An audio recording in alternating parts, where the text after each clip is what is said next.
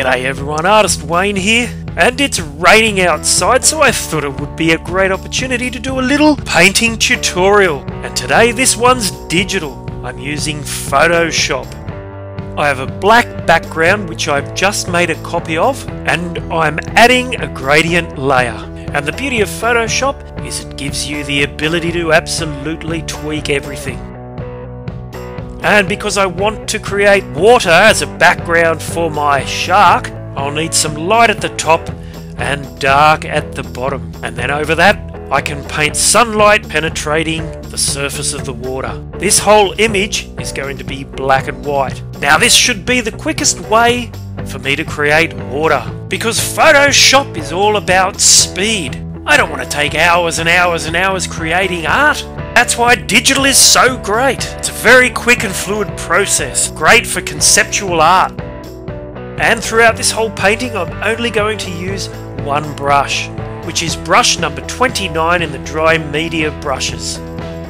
And it's the only brush I ever use, because the size of the brush can be varied and the opacity of the brush can be varied. And that makes painting things very simple and easy, because you can paint different layers very quickly. So on the top layer of my water, I'm going to add black to make it look like sunlight penetrating the surface, and at the bottom I'll use a very opaque white and do the same.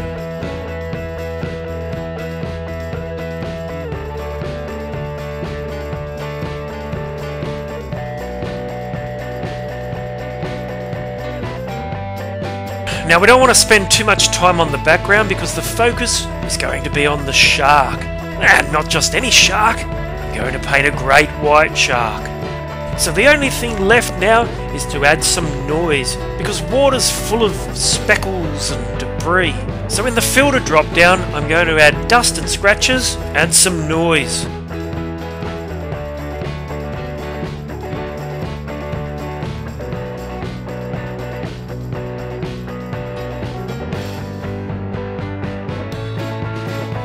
Once the water's finished, I'm going to create a transparent layer that I'll paint the shark on.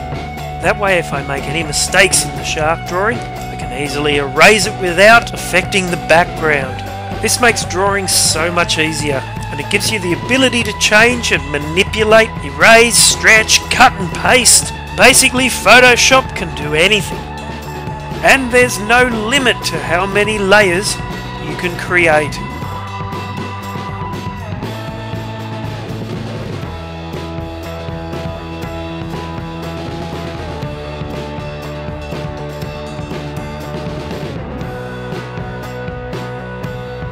Just remember, it's always a good idea to use a paintbrush that's fairly opaque. It makes making changes even easier. So what I like to do is, once I've created my sketch, block the image in and then continually work all the way through to the fine details.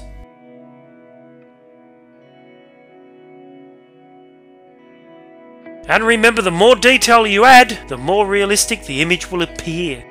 Digital is great for photorealism, because adding fine detail is just so easy.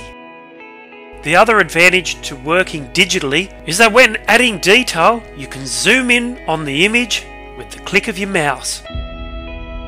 Changing the size of your workspace is a huge advantage.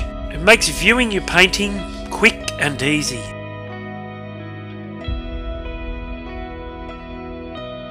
And you'll start to notice that the more I paint, the heavier my brush will get. This approach will make it less likely to make mistakes. And always remember, don't get caught up in the fine details. Always view your work from a distance.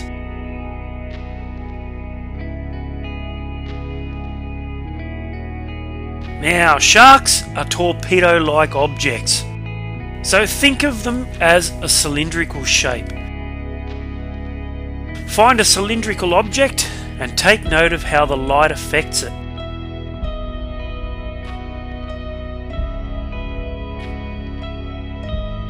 There's no right or wrong when painting, so take your time and have fun. What I'll normally do is add more and more detail and then start to break up the shape.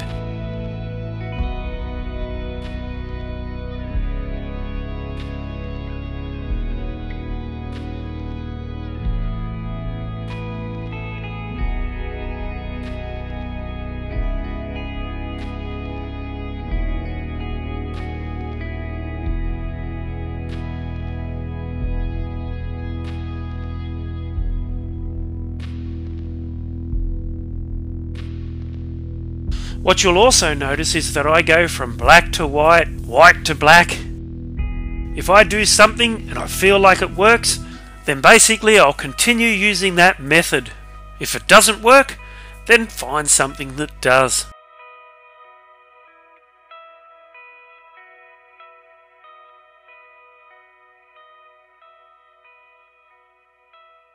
With every pass of detail I do on this image, it'll start to look more and more lifelike. And of course, it's always a great idea to study what you're painting. I looked at plenty of photos and videos of sharks until I got a good feel about how I wanted to paint my subject.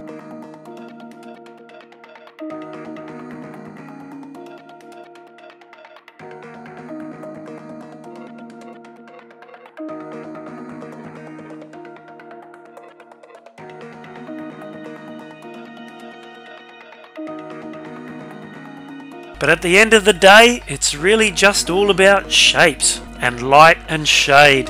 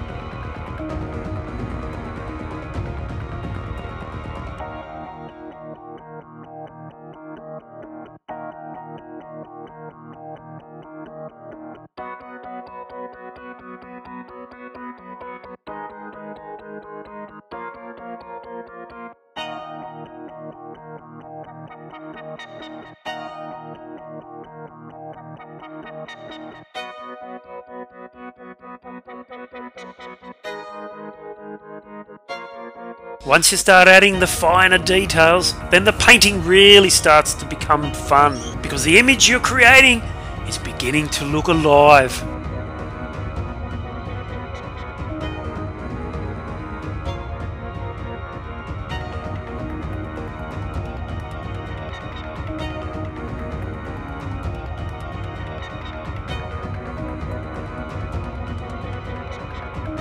And the final overall touches are just to make sure that my shark looks like it belongs with the background and that all the light and darks match. And there you have it! I guess you could call this a great white shark portrait. And I can tell you that painting this took me an hour and 20 minutes. Not too bad at all. I'm artist Wayne Dowson, and thanks for watching, everyone.